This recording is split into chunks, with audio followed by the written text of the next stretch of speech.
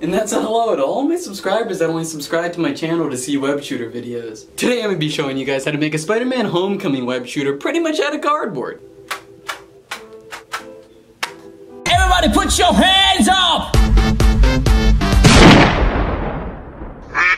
Spectacular, spectacular, spectacular. Some of the supplies you might need are paper clips, Velcro straps, and 2 rubber bands, ruler, scissors, pliers, razor, with parental advisor, duct tape, and not necessarily electrical tape, but black tape, hot glue gun, parental advisory also advised, cheap pen. Additionally, but not necessarily needed, would be a spring. We'll talk more about this later. You're also going to need a shoebox, Nike SB. Any other weak skating shoe isn't going to cut it. Vans? Get that stuff out of here. I still love you though. Last thing's a cereal box. If you don't like Fruit Loops, she's not worth it. Babe, I'm breaking up with you. So here's all the supplies you need laid out just in case there's anything that you missed. First thing you're gonna want to do is go back to school and take some more math classes because there's way too much measuring involved in this thing. Everything but the cereal box, the ruler, and pen can be wiped off in this.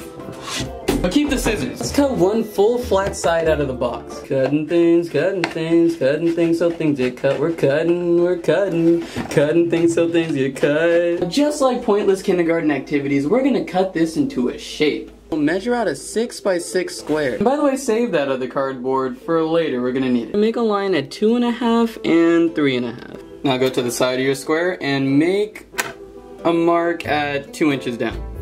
On both sides. And let's go down 1 inch from both marks on both sides. And then these vertical lines should also make some type of attachment. Now I'm going to use a pencil and connect all these lines. We need to make a curved line from here to here as well as from here to here. But make sure that this first line starts 1 inch down from where you're beginning. 1 inch up from here and connecting this one to this. Well, actually this end, but make sure it's a rounder shape. You know, feel free to give it your own personal touch.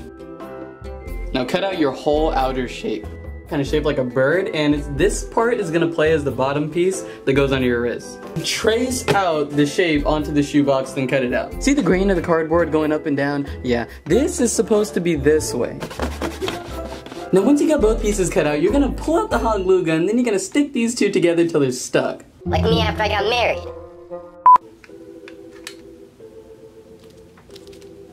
Roll it up to fit your wrist. Now setting this piece aside, pull out your box of cereal, your ruler, and your scissors. Yo, fruit roll-ups get stuck to the wrapper so much, they should just call them fruit rolls, yep. I'm sorry, back to your regular paid program. Cut out one of the edges of your cereal box. Measure out a 3x6 rectangle. Within this 3x6 rectangle, take your ruler, long ways, measure out 1/2 inch, 1/2 inch, full inch, and 1/2 inch again. Also draw out some guidelines. 1/2 inch down the line, and 1/32 of an inch on the verticals. This doesn't have to be exact, this is just to make a space bar in between. See, this is all that I mean. Now measuring from this top edge, we're gonna go down to 4.5. Mark another one, down 2.5. We're gonna cut this out with a razor with parental supervision. Begin to fold your piece at these lines that you made. Now we're folding. Folding over, then under, then on the other side again, over, then under. And lining this up to the very edge, you should see that this mark that you made should meet right at that point.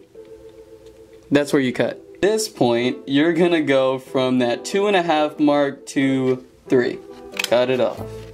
A line from this point to this point on both sides. As simple as just freehanding it, and after you just cut it off. This is the part where it gets tedious. You're going to want to pull out an old piece of your shoebox and cut out the side triangle piece onto the shoebox, trace it out about 15 times, and cut them.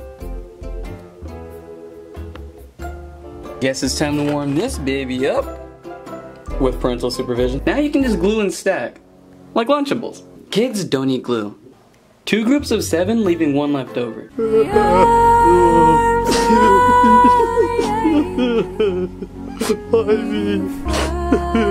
Hey, look at that loner kid. He's all by himself. Oh yeah, I was just looking at him. Now cut the loner piece vertically in half. No, wait, you don't have to do this, you monster. I have kids.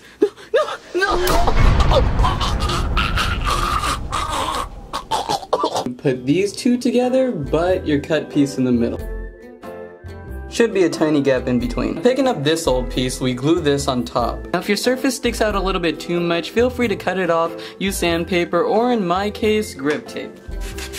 Using more shoebox scraps, cut out 9 1 by 1/2 inch rectangles. The 10th one should be a 1/2 by 1/2 square. Once they're all cut out, glue 7 on top of each other, and then the square on top of those in the middle. Cut your paper clip at 2.5 inches. The last 2 cardboard pieces on both sides of the tape, then we're gonna make small incisions here, here, here, and here. With this piece's small incisions, it'll allow you to cut off one side and then wrap easier. Might as well cover the whole thing. Place this old piece back and glue this on top. Whee! Look at me, I'm sliding! Flip this piece upside down, then create a piece that fits perfectly right here. But before gluing it on, pop a paperclip size hole through the middle. Then you can glue it on from the sides. Stretch out another paperclip and drive it through the hole that you just made. Once you've made your hole, use your pliers to make a teeny holding bin right at the end. Just like that. Here's where the spring comes in handy. Cut the spring at about 2 inches with pliers. You might need these kinds of pliers. Glue around this with your old piece and leave space for that hole that you made.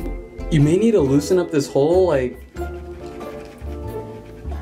I already feel like an idiot, please don't make any sex jokes. Let's just put black tape on the whole thing.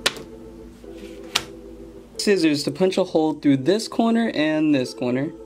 And then from your wrist piece, from this corner to this corner. Line up these holes and put tape over everything. Starting with duct tape to black tape. See, I left strips of the duct tape just to kind of add my own personal creativity to it, just emphasize on you guys being creative also and not copying me step by step. Plus I don't really like how the new web shooters look like Batmobiles on. Next up, taking more scraps from the shoebox, let's make 2 1/2 by 1/2 inch squares. Puncture 2 paperclip sized holes through the middle of each. Just make sure these holes are barely wide enough for your rubber band to fit through. Not the end of the rubber band at least 4 times. Do this with both. Give it some tension and tie the knot. And get ready to start pulling. The rubber bands are the reason you don't necessarily need the spring. I just thought it would be cool to have both. So before we go into making the bottom strap part of this web shooter, knowing that a lot of you guys may not like this bulkier version, just know that what you have right now is perfect for the typical pull back and shoot. But for anybody that wants to go the extra mile in making this web shooter one-hand operated, I would suggest that you follow these steps beforehand. Well, firstly, making another bottom wrist piece and then stacking about 13 layers of cardboard in the front part of it. Using popsicles, tape, and popsicles, create a platform for a block to fit towards the front and an isosceles triangle to fit towards the middle.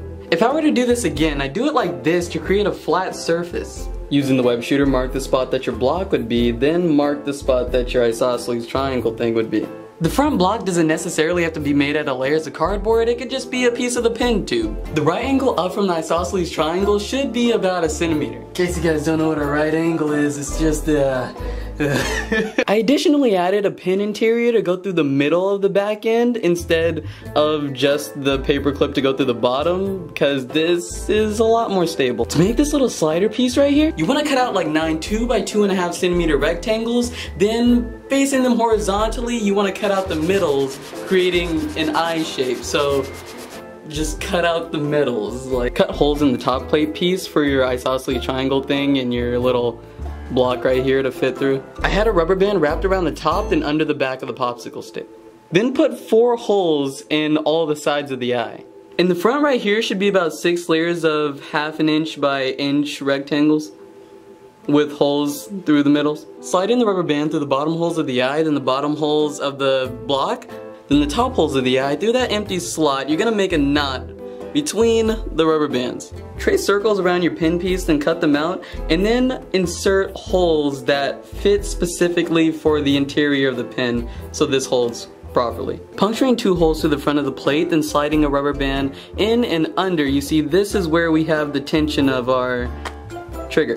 Lastly, I cut out and glued 2 cereal box strips of cardboard and placed a bottle cap on the end. Then savagely cutting holes through all 13 layers of cardboard, I finally was able to create this strap from old pants that I found and folding them, then gluing them, then putting the Velcro on them. For this top piece, 2 by 1 1/4 inch rectangle, you're gonna wanna find your center point, which is right there at 1, and go over 1/2 inch, then down 1/2 inch to find that point, and then down another 1/2 inch to find that point. From there, you just connect the line, draw over, do the same thing for the other side, draw over, and then draw down. I took off the tip of the pin interior, put an Allen wrench screw on the tip, and then let hot glue melt on it to give it that look of a web. Then attaching this string from the bottom of the trigger to the middle of our pin interior. Now note, if this paper clip is kind of annoying to pull back, just know that you can always pull back from the top, click, and pin interior, then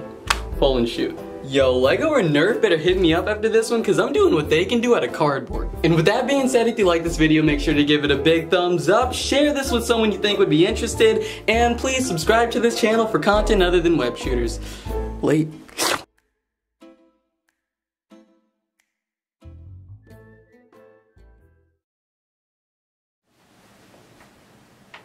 Oh. You're still here. Well, exit the video. It's over.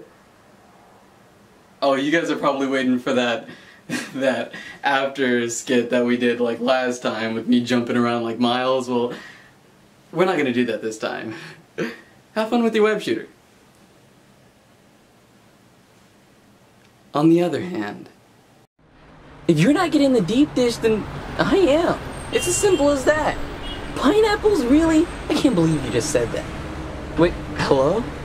Hello? Hold on, I need reception.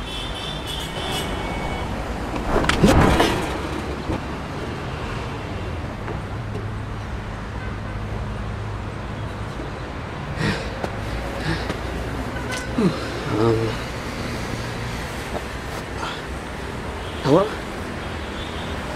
Hello? Hello? Oh, you gotta be kidding me. I gotta get my web shooters.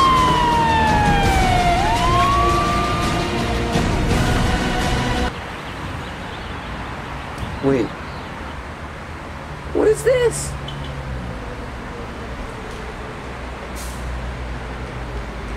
Spectacular!